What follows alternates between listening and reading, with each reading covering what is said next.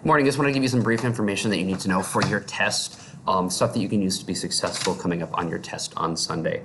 When it comes to the 5 systems of government, be able to give me at least 2 positives of each system of government and at least 2 negatives on each system of government. So if you're talking about a democracy, some of the positives could be something like the fact that everyone has a say. Some of the negatives is stuff gets done really slow, okay? So be able to explain some of the positives and some of the negatives of those. That should be all outlined in your notes, so go back and look over those. Also go back and look over any of the videos I have previously made over this topic. You're gonna have stuff right there. Be able to explain kind of the difference, just give me the brief definition of what each system of government is. So be able to tell me what is a republic, what is a democracy, what is communism, a dictatorship, and then what is a monarchy as well. Be able to explain those things and you will be doing all right on your test. Be able to talk about the difference between an authoritarian and a libertarian. In case an authoritarian is very strict, whereas a libertarian is very just kind of do your own thing, just don't hurt me and interfere with my rights, and you're going to be all right on that one. Be able to talk about a liberal and a conservative. Okay, a liberal is open to new ideas and change, whereas a conservative is weary of change and very traditional. And a moderate is someone who's just right in between. So if you can explain those, that's going to be very helpful. Is going to help you be very successful when it comes to this part of the test, okay? Liberals on the left, because they both have that L. Conservatives are on the right, just so you know that. You want to be able to explain that as well and explain the difference between a libertarian and an authoritarian. When it comes to economics, okay, you want to know the 2 big books that are talked about briefly in the notes as well. Adam Smith, Wealth of Nations, 1776. You want to know that, okay? Adam Smith, Wealth of Nations, 1776 is the foundation of capitalism. And then Karl Marx and Frederick Engels wrote the Communist Manifesto in 1848, which is the foundations of socialism. So be able to explain the difference between those 2, socialism versus capitalism, and where they come from. Okay, Adam Smith is a capitalist, Marx and Engels are the socialists. Okay, 2 people with equality. Okay, 2 is an equal number. Equality, socialism, 1 person, capitalism.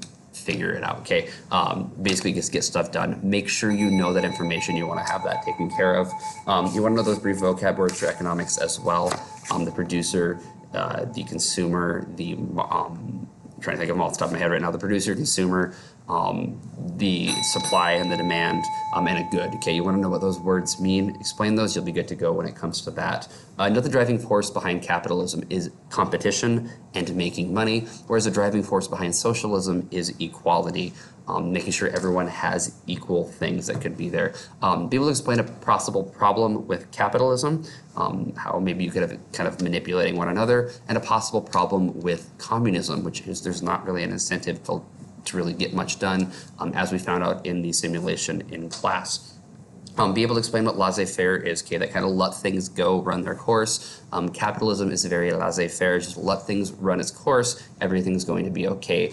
People explain to me what that actually means, and you'll be doing all right on that. Again, give me some of the strength of each of the 5 systems of government. Give me some of the weaknesses of each of the 5 systems of government. You should be doing okay. Give me some traits of a liberal. Give me some traits of a conservative. Get those taken care of. You're going to be good to go.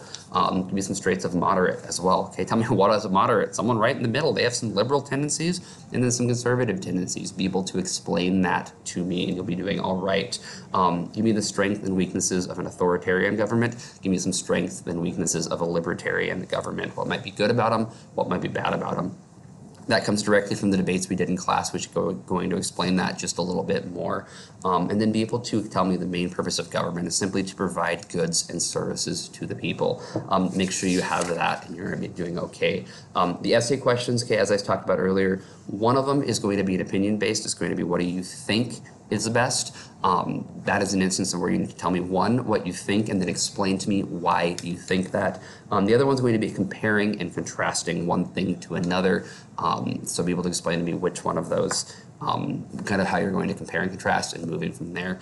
Please get a hold of me with any questions that you might have moving forward from this point. Otherwise, have a great rest of your day. Shoot me some emails if you have anything, comment down below. Have a good rest of your day and good luck on your test.